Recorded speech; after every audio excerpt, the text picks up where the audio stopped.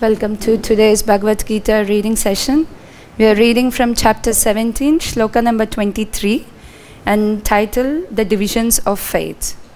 Before we start, I asked for blessings from all the assembled Vaishnavas so that I could do the service for my own purification. And we can recite the verse and then we do word-to-word translation and purport. Om Tat Sad iti nirtesho Brahmanastri vidya smritaha Brahmanaste nevedescha Yagnescha vihita pura. Word-to-word meaning. Om, indication of the Supreme. Tat, that. Sat, eternal. Iti, thus. Nirdeshaha, indication. Brahmanaha, of the Supreme. Trividaha, threefold. Smritiha, is considered. Brahmanaha, the Brahmanas. Tena, with that. Vedaha, the Vedic literature. Cha, also. Yagnaha, sacrifice. Cha, also. Vihitaha, used. Pura, formally. Translation and purport by His Divine Grace A.C. Bhaktivedanta Swami Srila Prabhupada Ki. Translation. From the beginning of creation, the three words Om Tat Sat were used to indicate the Supreme Absolute Truth. These three symbolic representations were used by Brahmanas while chanting the hymns of the Vedas and during sacrifices for the satisfaction of the Supreme. Please repeat. From the beginning of the creation, the three words Om Tat Sat were used to indicate the Supreme Absolute Truth. These three symbolic representations were used by Brahmanas while chanting the hymns of the Vedas and during sacrifices for the satisfaction of the Supreme. Purport. It has been explained that penance, sacrifice, charity, and foods are divided into three categories: the mode of goodness, passion, and ignorance. But whether first class, second class, or third class, they all are conditioned, contaminated by the material modes of nature. When they are aimed at the Supreme, Om Tat Sat, the Supreme Personality of Godhead, the Eternal, they become means for spiritual evaluation. In the spiritual injunctions, such an objective is indicated. These three words, Om Tat Sat, particularly indicate the Absolute Truth, the Supreme Personality of Godhead. In the Vedic hymns, the word Om is always found. One who acts without following the regulations of scriptures will not attain the Absolute Truth. He will get some temporary result, but not the ultimate end of life. The conclusion is that performance of charity, sacrifice, and penance must be done in the mode of goodness. Performed in the mode of passion or ignorance, they are certainly inferior in quality. The three words Om Tat Sat are uttered in conjunction with the holy name of the Supreme Lord. Example, Om Tat Vishnu. Whenever a Vedic hymn or the holy name of the Supreme Lord is uttered, Om is added. This is an indication of Vedic literature. These three words are taken from Vedic hymns. Om iti etad brahmano niddeshtam nama. Rigveda indicates the first goal. Then Tat Tvam Asi, Chandogaya Upanishad 6.8.7 indicates the second goal. And Sad Eva Saumya, Chandodaya Upanishad 6.2.1 indicates the third goal. Combined, they become Om Tat Sat.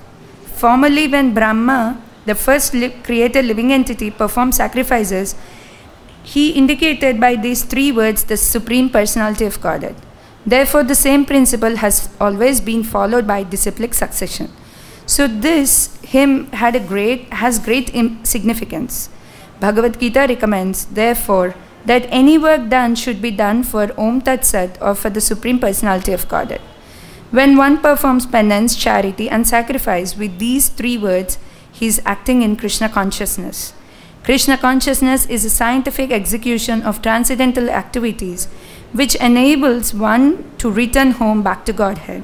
There is no loss of energy in acting in such a transcendental way. Om Namo Bhagavate Vasudevaya.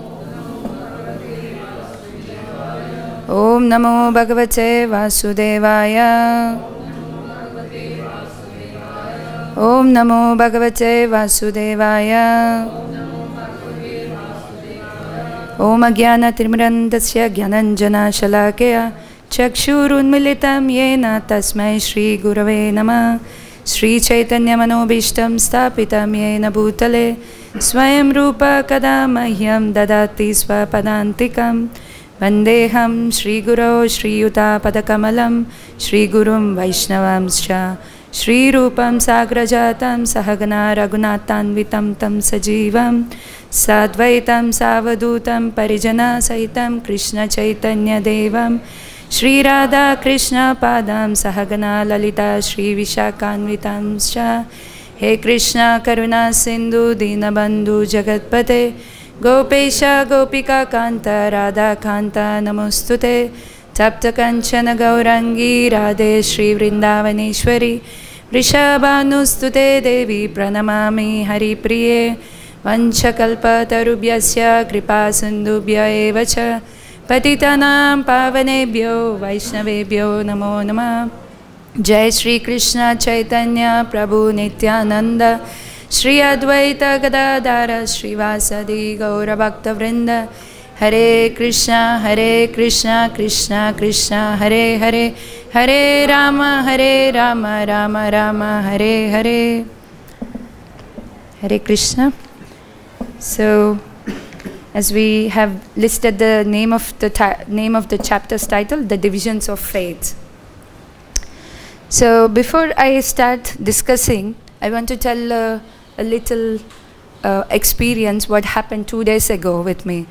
There was a girl, she came into the shop and she said that she's looking for some spiritual truth. And then I asked her what is her background. And then she told me that she found a guru and he is Shiva himself because he is very expert in Rudra Tandava. And then she started practicing along with him. And after some time she realized that she is more afflicted, like more attracted towards Rukmini Devi. So she thought that maybe I should become a devotee of Krishna.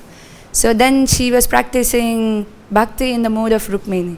Then she realized that she actually realized that she has this Radha Bhava. And then she thought that she is Radha. And now she wants to practice in the mode of Radharani. So I asked her, okay, you're trying out so many spiritual ways. So why not you try something what we teach, the chanting of the Hare Krishna Mahamantra. And then she said, no, I'm not trying. I'm actually experiencing. I'm experiencing with my heart. And then I said, oh, okay, so sorry, like I used a wrong word, not trying, your experience. So why don't you experience chanting the Hare Krishna Mahamantra? Then she took a book, her Chant and Be Happy book. And then I was about to show her the Bhagavad-Gita. And then she said, you guys follow everything with the mind, not with your heart. You are not exponential learning. So the reason I wanted to point out is when you don't have a proper understanding of the Shastra and there is no proper guidance, even though we are inclined to come to a proper spiritual path and then really attend that calling, the spiritual calling, we won't be able to get it because we don't have a proper guidance of proper Shastra. So today we are very fortunate that Srila Prabhupada, we have the books of Srila Prabhupada and we are able to understand. So divisions of faith, you know, that particular lady, although she has the spiritual calling, because she doesn't have the faith yet in Prabhupada books, so she's not able to relate herself as a servant. And from today's verse, I have drawn the verse into 3 main sections. So first section, we will be trying to understanding Om as stated in Bhagavad-Gita and Srimad Bhagavatam scriptures. And the second, how it is relevant to the Hare Krishna Mahamantra. And the third, Prabhupada at the end of the purport, he says scientific execution of transcendental activities. So we see how everything is arranged with the scientific execution in ISKCON. So beginning of the Omkara. So here in this purport, we are talking a lot about Om Tat Sat, which is referring to the Supreme Personality of Godhead himself. But when we see a little background of where this Omkara has originally come, that is, this Om has come from the heart of the demigod Brahma. And it is a subtle transcendental vibration, and it is very potent and self-luminous. So what did Brahma do? With the help of this Omkara, he was able to teach the Vedas to his sons. And then he carried out the disciplic succession. And in the disciplic succession, slowly it went to the Brahmana community. So even here in the purport also we read that this Om Tat Sat is primarily recited by the Brahmanas who are engaged in the ritualistic activity. So we see a connection, how it is coming in. And then this body of the Vedic knowledge is handed over in disciplic succession through the spiritual master until the end of Dwapara Yuga. But then at the end of the Dwapara Yuga, Vyasadeva saw the mentality of the Kali Yuga people. And he understood, okay, these Kali Yuga people are not even able to understand this comprehensive. So let me divide into Vedas. So he divided one Veda into 4 parts. And then he instructed various schools of sages. And from that transcendental subtle vibration, the Omkara, like we have got so many Vedas and so many Puranas for our easy understanding. Now let us see a little bit more deeper into what is Omkara has. Omkara has unseen potencies and manifests automatically within the pure heart. It is a representation of absolute truth. Because it is representation of the absolute truth, it also explains the Supreme Personality, Supreme Soul, and Supreme Impersonal Truth, when understood in the disciplic succession, in a proper channel of teachers and through the Shastras. And now we see, before this sloka, the last 20-second ended with the charity, how it is performed in the mode of ignorance. So Prabhupada writes in the purport saying that, the charity has to be, the charity penance has to be performed in the mode of goodness, because it gives a value. Because when one is situated in a mode of goodness, automatically they understand the purpose behind carrying out this order. But if you do it in passion or ignorance, you're influenced by the lower nature, you're not able to understand the purpose. So even to understand Om, one has to rise up their level. So Brahmana doesn't mean that who has born into the family of Brahmanas, but who are trained into the rules and regulations, who are trained into the Shastra, and who are ready to give this Vedic knowledge. So on the highest level, actually a Vaishnava is a pure Brahmana. Not even a Brahmana is considered Brahmana. A Vaishnava is a pure Brahmana. So now we will go to the first section, understanding Om, as stated in Bhagavad-Gita and Srimad Bhagavatam scriptures. Om is translated in various word-to-word meaning in Bhagavatam. One of such translation is O Supreme Lord, addressing the Supreme Lord. And some places Prabhupada was translating as the sign of chanting transcendental glory of the Lord. So in Bhagavad-Gita, can anyone recall where Krishna says he is the Omkara? Can anyone recall in Bhagavad-Gita?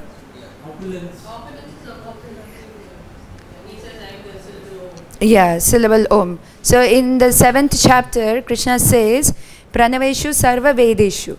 Syllable Om, I am in the Vedic scriptures. So Krishna is referring, that is, Om is nothing but Krishna. And you find in the modern practices, there are many yogic schools where they practice the pranayam, and they start with this Omkara. But their understanding of this Omkara is that Om is impersonal and it has no form, and you have to just meditate on the void.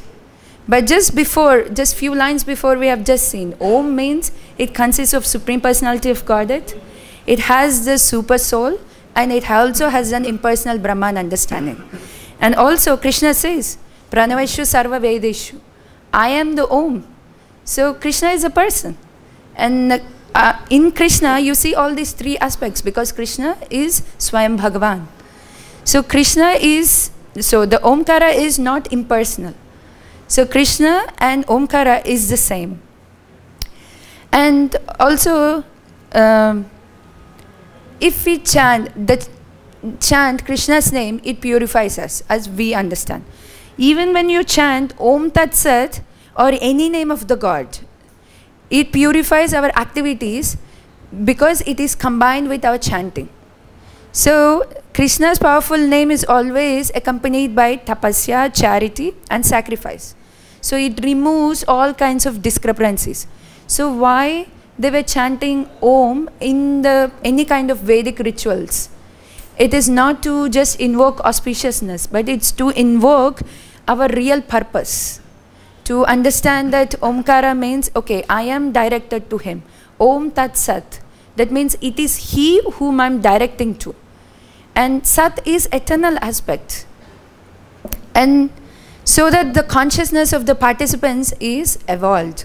But again, in the Kali Yuga, people, they don't have a proper understanding of what Omkara would be, of what Om is. We have already seen in many yogic schools, even at the schools and colleges who are more inclined to teach their students some Sanskrit or some yoga, or they also teach Om as a very impersonal aspect, as a Nirakara.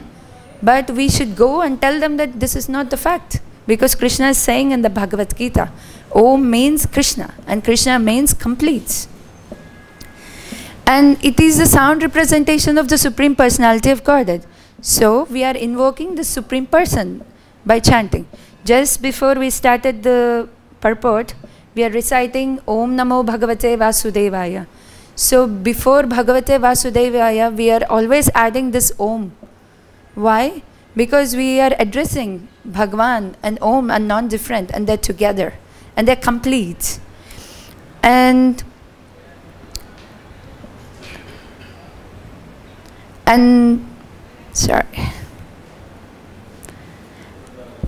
also the purport of all the activities what we perform with the body, although the body is temporary, but the activities which are related to transcendence, they will actually purify us, and actually they will become everlasting.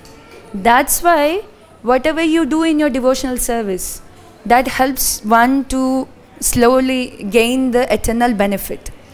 Like if you see Satya Yuga, Treta Yuga and Dwapar Yuga, many yogis and devotees, they get the 12 syllable names, or they practice Jnana Yoga, starting with Om. Why? Because Om has everything in it. It purifies their mind. Once the mind is purified, your heart is purified, then automatically you are situated in an impersonal form. You are situated on the personal form of the Lord. When you are situated on the personal form of the Lord, it's easily you are able to meditate on the Lord, and then you enter into the Samadhi. So this is the actual reason behind it. But people taking the Puranas as just the stories or mythology, they think that, okay, we just need to start practicing Om and then we get some peace. You don't get peace just by chanting Om. You get peace because the Lord is situated in the Om. Right? And Krishna says, actually Om, for Om Tat Sat is the absolute truth, which is meant for freedom for all attachment, all kinds of attachment. And so, but what is the tendency of the modern civilization? To take everything which is in the Vedas and use it to their own purposes. Now we'll see what is the relevance to Hare Krishna Mahamantra. I mean, as a devotees, we are reading Bhagavad-Gita, we are learning Om Tat Sat, but then how can we apply this Omkara in our lives? So whenever we are reciting Bhagavad-Gita or Bhagavatam, we are invoking in auspiciousness and remembering the Lord by chanting Om Namo Bhagavate Vasudevaya. Or every day you purify your body by applying tilak, and then you invoke again the Lord by saying Om Namo Keshavaya Nama, Om Namo Madhavaya Nama, Govindaya Nama. And then you are worshipping the deities. Again you use the pranav mantra, pranava, Omkara in it. So as a devotee we are also respecting it, but with a proper understanding. And according to the Vedant, like the Gaudiya Vaishnavas, the Omkara is our Mahavakya. So there are 4 Mahavakyas of the impersonalist. I don't want to get into those details, but I'm just saying. But for us, the Mahavakya is Om, because we have a personal understanding of this Omkara. So in Satyuga, there are 4 Vedas, but all the 4 Vedas are included in the Omkara. And then in Kali Yuga, the Vedas have been divided into 4. And then the same Omkara is manifested in the Hare Krishna Mahamantra. And unless one, but there is a difference between chanting Hare Krishna and the Omkara. How? For chanting Omkara, you have to be Brahmanically qualified. But for chanting Hare Krishna, no qualification is required. Because this is the order of Sri Chaitanya Mahaprabhu. Because he has empowered the Hare Krishna Mahamantra, so that anyone can chant. You can go and distribute, you can go and sing, and no one is less qualified for chanting Hare Krishna. But for chanting Omkara, if you really want to see the cleansing process, to see the real purpose coming out, you need to be more Brahmanically inclined. But this Brahmanically inclined doesn't mean that you are just Saucham, just practicing cleanliness out and in. That is not enough. But having an understanding of the Supreme Personality of Godhead. Who is a Brahmana? Who knows Brahman. Who has well versed in an understanding of what is Brahman. Then such a person is called actually a Brahmana.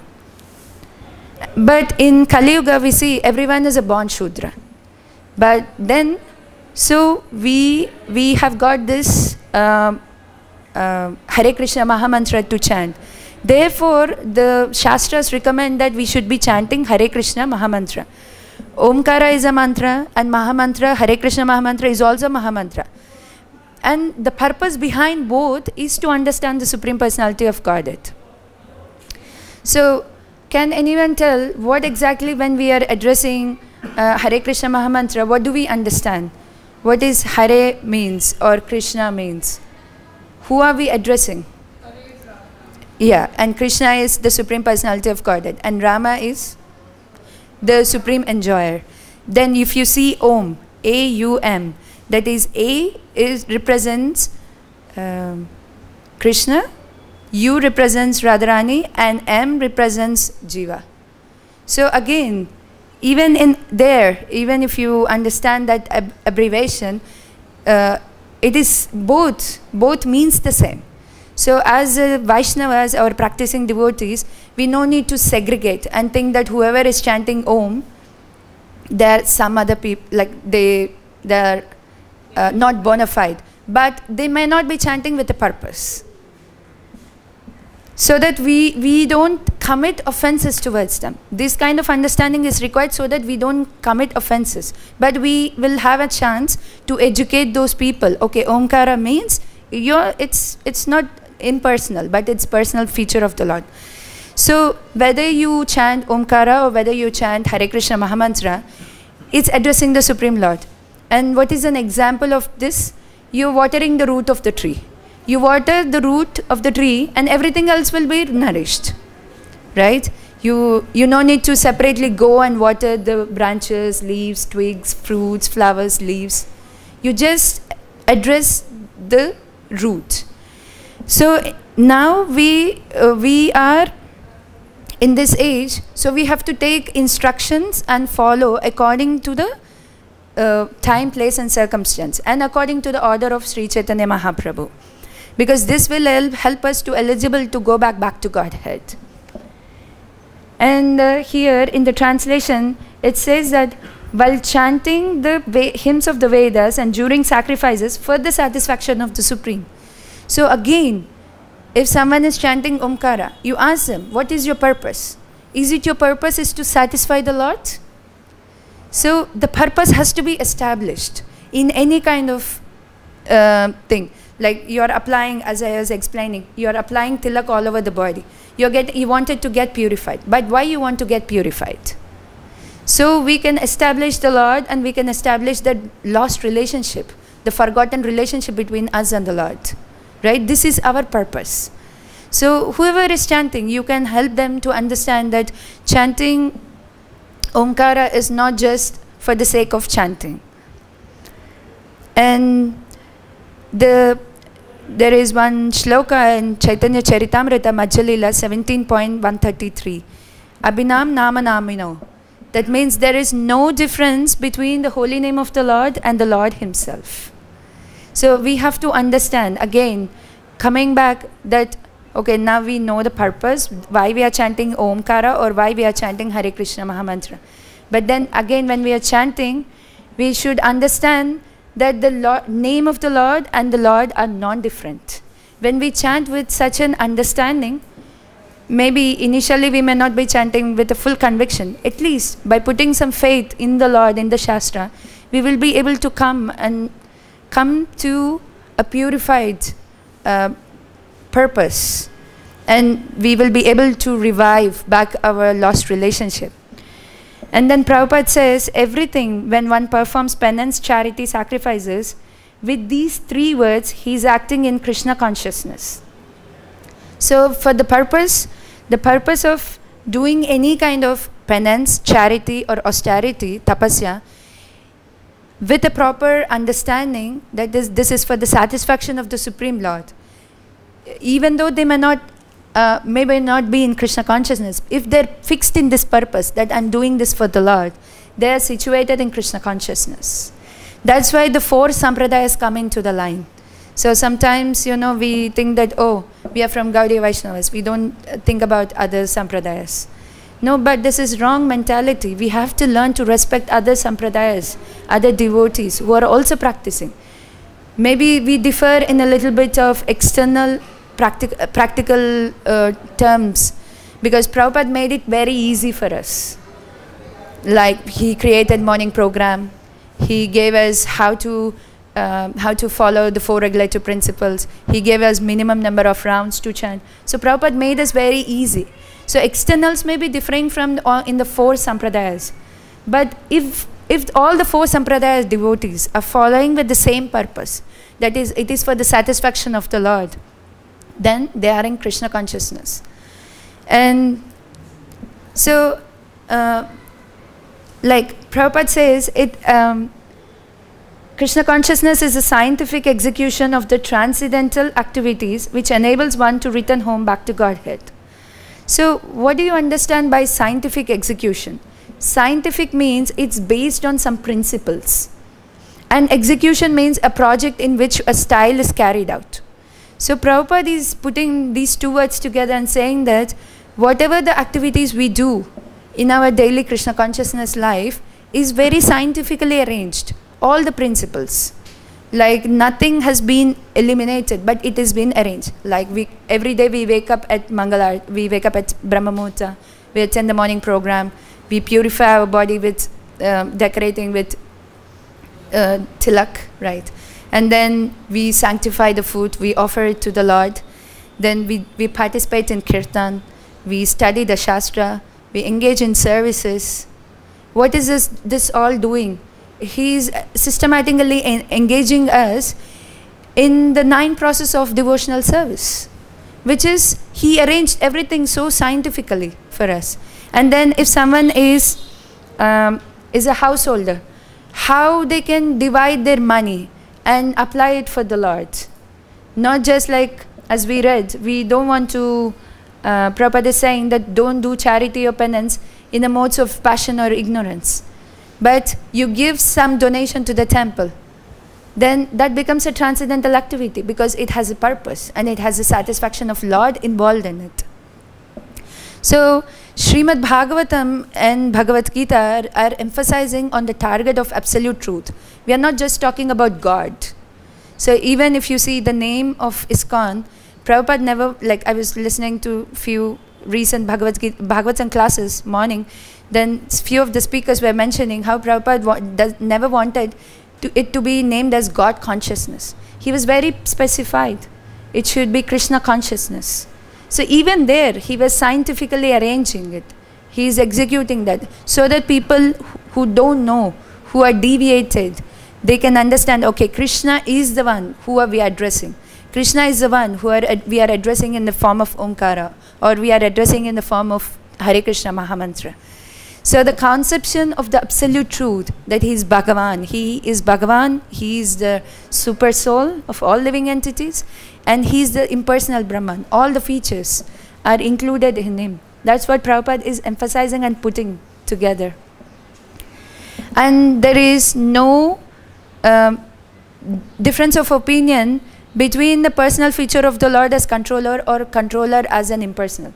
Like, for example, you see the energies of the Lord applied in the universe. Like, for example, there's a government, and to run the government, he has, like the Prime Minister has so many subordinates, right?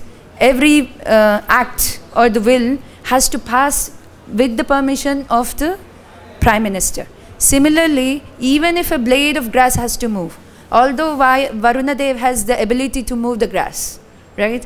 But without the will of the Supreme Lord, it cannot be moved. So here we see, although the Lord is not present personally, but his energies are acting. Where are these energies are coming? This is coming from the Lord. But people, if you see, they don't have this understanding.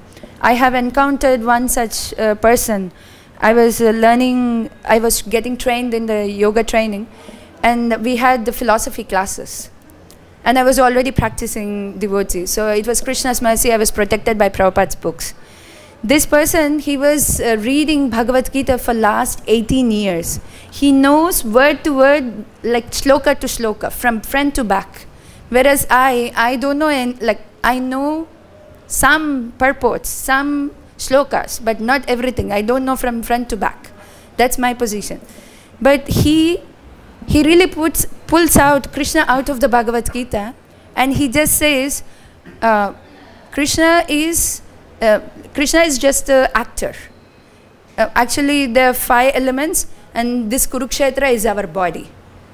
And the Kauravas or Pandavas are the good people, and the how do you say? Sorry. Good qualities. Yeah, good qualities and bad qualities. And then he was talking more on the impersonal aspect of the Lord. And he said that this is all Brahman. Nothing. When you leave everything, you merge into this, like into the voidism. And he was giving an example of how there is a cloth, and there are different threads in the cloth. And if you remove all the threads, there is no cloth. So I asked him a question. Okay, you said that all the threads are in the cloth, and you remove the threads, there is no cloth. But who is the source of this thread? There's someone who has created the thread, right? So he asked, and then I asked him, Yantra Rudhani Maya. So the Lord is sitting as a super soul in the heart, and he's directing the actions of every living entity. So how do you address? So he asked me, so are you Advaitavadi? So I was like, I didn't know what it means that time. So I was like, I don't know, I follow ISKCON. So I was very blunt. But he was trying to convince me so much, and he was trying to convince the whole class as well. But he was reading Bhagavad-Gita for 18 long years. But where is his faith invested in? We are so fortunate that we have teachers, seniors, gurus, and fellow friends, and Srila Prabhupada books who are helping us. We might even also have misconception. I'm not saying that we are perfect people. We will also have misconception. But there is someone who is clearing out all these misconceptions for us. But people out there, they don't know these ideas. They don't know how to read Bhagavad-Gita. They don't understand the purpose of the Bhagavad-Gita. And then Prabhupada says, people like to give a lot of charity. Like they want to uplift the poor people. Then Prabhupada is saying, the best solution is only Krishna conscious movement. This movement is always kind to the poor. Not only it feeds them, but also gives enlightenment by teaching them how to become Krishna consciousness. So we are not just feeding them, but we are also giving in the form of Shastra and teaching them. And then Prabhupada says, when we are talking about scientific execution, we are opening hundreds and thousands of centers for those who are poor, both in money and knowledge, to enlighten them in Krishna consciousness and reform their character by teaching them how to avoid illicit sex, intoxication, meat-eating, and gambling, which are the most sinful activities and which cause people to suffer life after life. And the best way to use money is to open such a center where all may come live and reform their character. And they can live comfortably without denial of any bodily necessities, and they live under spiritual control. And live happily, save time for advancement of Krishna consciousness, and go back to Godhead. You need not to squander money on this or that. It should be used for pushing forward for the Krishna consciousness. So, in conclusion, we understand the chant like Omkara, Om Tat Sat, is referring to the supreme absolute truth. But then how we put into our practice is by constantly chanting and hearing the holy name. And then there is from the 6th canto, it's from the Ajamila's pastime. There is one famous shloka. I'm just reading the translation. One who constantly hears and chants the holy name of the Lord and hears and chants about his activities can very easily attain the platform of pure devotional service, which can cleanse the dirt from one's heart. One cannot achieve such purification merely observing vows and performing Vedic ritualistic ceremonies. So someone may claim that, I'm just a Brahmana, I chant every day all these big mantras from the Vedas. But if your purpose is not oriented for cleaning your heart, because most of the problems in the world, as my spiritual master, His Holiness Devamrita Swami Maharaj was saying, most of the problems in the world are because of impure hearts. But what is the solution is to chant the holy name. So whether we chant Omkara directly by chanting Krishna's name, or bringing Omkara and understanding with the purpose and chanting, it is the same. So, but we have to take the recommendation of Sri Chaitanya Mahaprabhu for this age. So, the shloka which I was quoting before from Chaitanya Charitamrita Madhya-lila 17.133.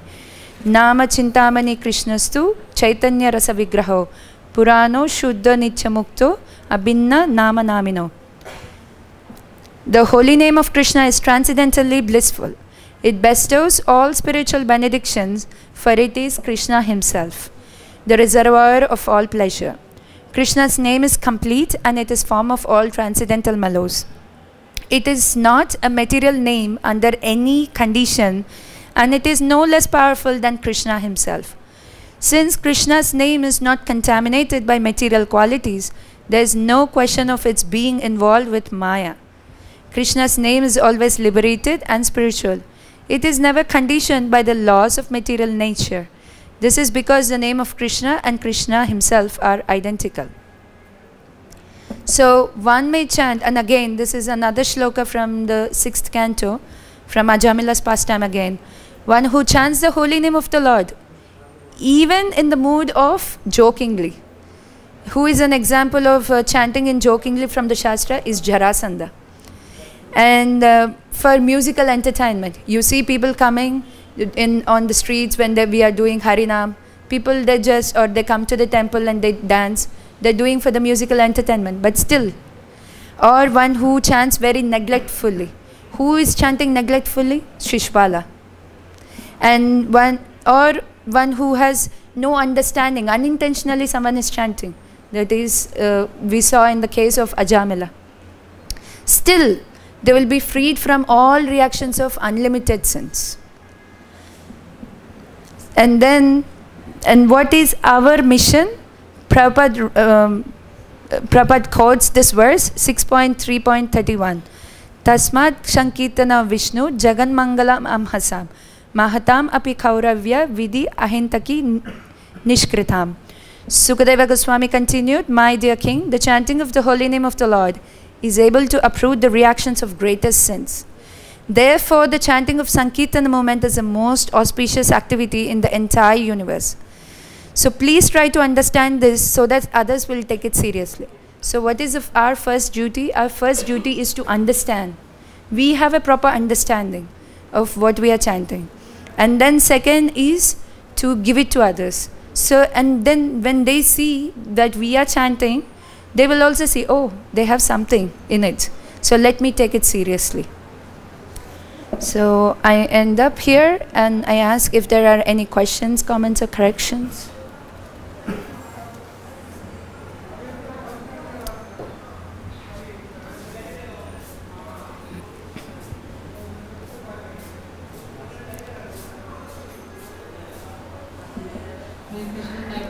Hare Krishna.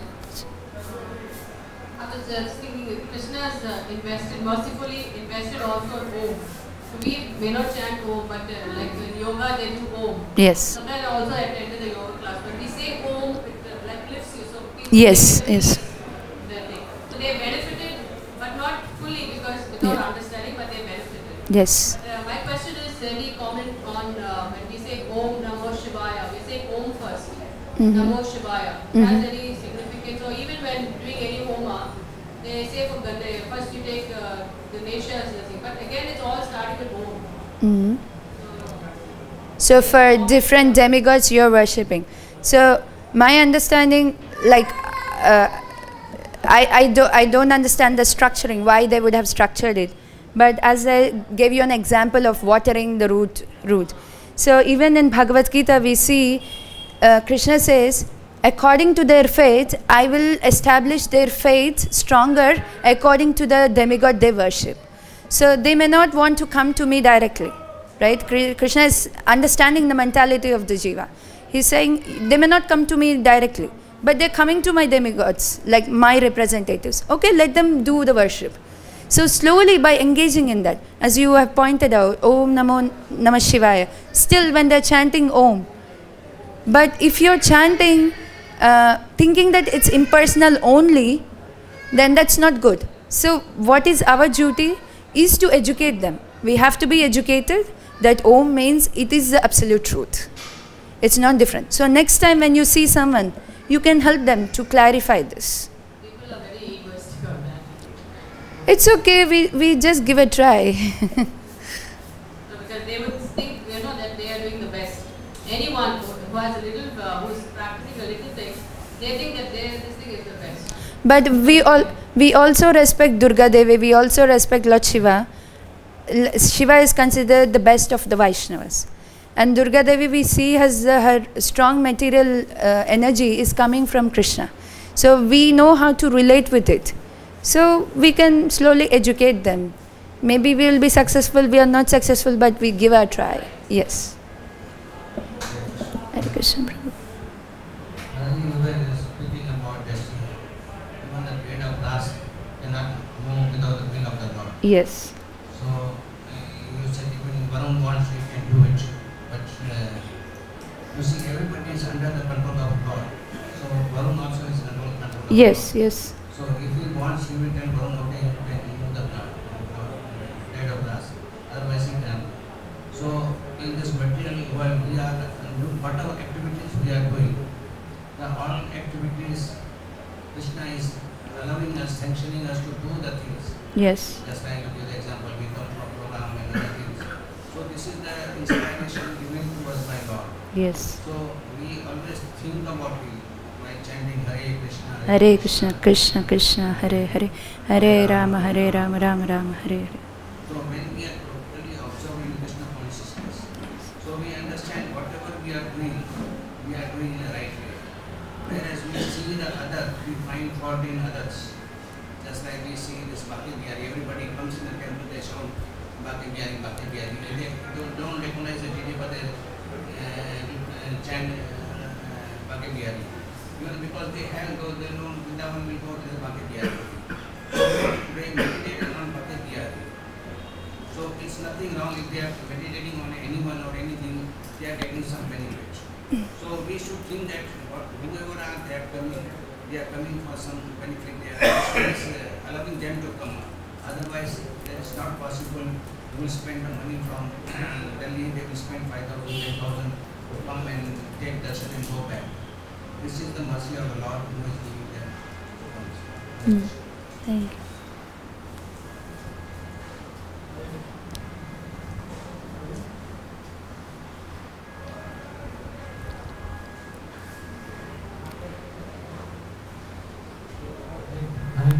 Hare Krishna Prabhu. In the purport in the last line, the second last line, when one performs penance, charity and sacrifices with these three words is acting in Krishna consciousness. So when someone does charity, like putting in Hindi, he can say Om Tat Sat. Okay. So again in sacrifice we know Yagya, Om Tat Sat maybe. So I'm just asking, like penance, say we do Ekadashis or others, Janmashtami. I'm just saying, is it that we should say Om Tat Sat?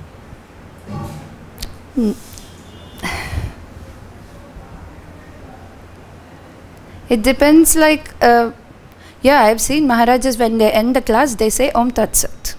And Prabhupada, if you see in the Srimad Bhagavatam, he wrote the preface, after the preface, he wrote Om Tat Sat. So there's no harm saying that Om Tat Sat. But it's not the point that you're saying or you're not saying. But when you're saying, we have to carry this intention that this is absolute truth and this is for the satisfaction of the Supreme Lord. When you do with that, no problem. But you just do for imitation's sake, I mean, I don't know. So, like you see in the first canto, in the preface at the end, Prabhupada writes Om Tat Sat. And I've heard also Maharajas, sometimes they end class saying Om Tat Sat. So they understand Om Tat Sat means this is referring to that person who is eternal. And as we just have learned, Om means it's the Supreme Bhagavan, Krishna. So you may be putting the money in the hundi and thinking that Om Tat Sat, you can add this mantra and then say that, okay, this is for the absolute truth and this is for the satisfaction of him. Yeah, then that is Krishna consciousness, yes.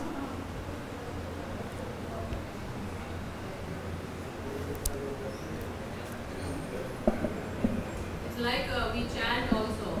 We are chanting many times, even our Hare Krishna mantra, our daily chanting. We are not putting our full, we don't get so much momentum, but when we put our full Yes. understanding and our full quality time in chanting, then we get more benefit. Yes. Like chanting Om Tat Sat also, with understanding it, I think you get more benefit. Yes. Hare Krishna You Prabhu. get benefit, but not full benefit only with understanding. Yes.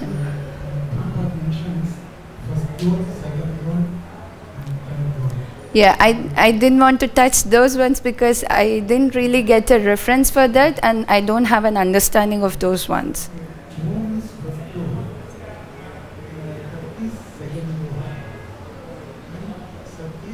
Third goal, yes, that.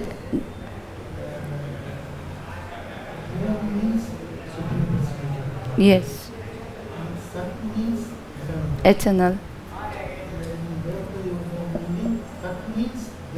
That person. Yeah. Yes.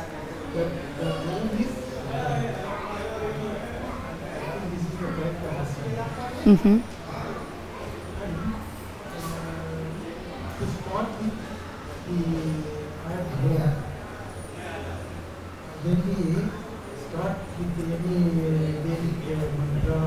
Mm-hmm. Om, yes. Yes, okay. You're asking me, is it correct? No. Yeah, yeah, okay, you're giving a comment. Oh, okay, yeah. I think our understanding is correct. I don't know. Sorry, I don't know. But Srila Prabhupada was always preaching against impersonalism. Yes. Warnings all the time. Yes. Even when we don't know what it is, really, we're thinking, why? What's so bad about impersonalism? So why was he warning us so much? What's wrong with impersonalism? Why everybody is so against it? Like, if I understand your question, Srila Prabhupada is always warning us, preaching against impersonalism, and is always warning us why he has to preach against impersonalism. Say I can take you as an example. You're a person, you have a name, you have certain nature and certain qualities. But then I come to your house, knock to your door, and you open the door, and I behave that you're not existent there. How do you feel? This is a very wrong conception. And this is what we are doing to the Lord. The Lord is present as a person. And Lord's energies are there. And Lord is residing in our hearts as a super soul. So why should we deny this fact? Yeah. Thank you. Hare Krishna. Thank you. Hare Krishna.